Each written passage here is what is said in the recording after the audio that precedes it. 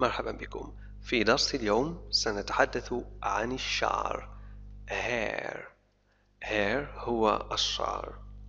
سنقرأ الفقرة ثم نشرحها بعد ذلك. Hair has always been an important sign of beauty. This is especially true for women. Next to the face, hair is one of the main qualities people look for when they consider a woman's beauty. Whether long or short, curly or straight, hair often gets a lot of attention. People who have it value it.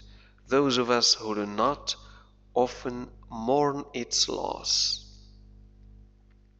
الشعر دائما ما كان علامة مهمة على الجمال. Beauty الجمال. Important sign علامة مهمة. Has always been دائما ما كان.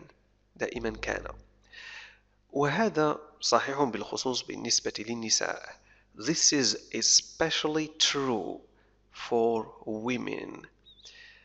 وإلى جانب الوجه next to the face. الشعر هو أحد أهم الصفات التي يبحث عنها الناس عندما يعتبرون جمال المرأة. Hair is one of the main qualities.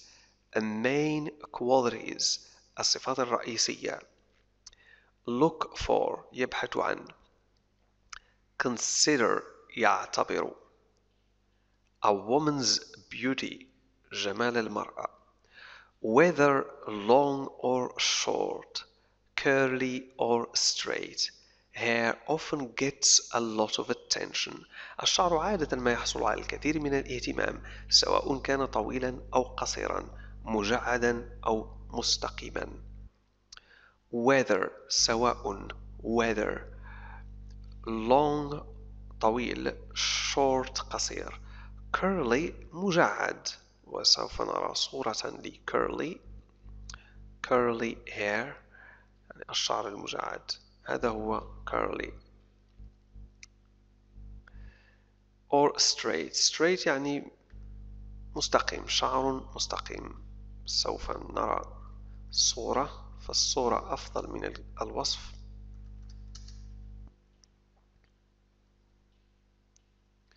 هذا curly straight hair. Hair often gets a lot of attention. الانتباه. عادة ما يحصل الشعر على الكثير من الانتباه.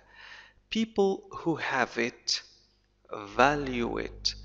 الناس الذين يمتلكونه يقدرونه. Value. To value something it means you give it a lot of importance. تعطيه أهمية كبيرة.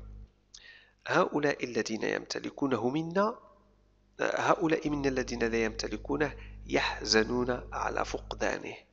Those of us who do not يعني هؤلاء منا الذين لا يمتلكونه who do not يحزنون على فقدانه. loss فقدان. mourn تعني يحزن وعادة ما نستخدم هذا الفعل عند فقدان شخص مثلا عندما يموت شخص عزيز لدينا نقول mourn. We mourn his death. We mourn his loss.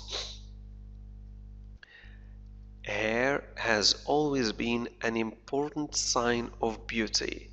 This is especially true for women.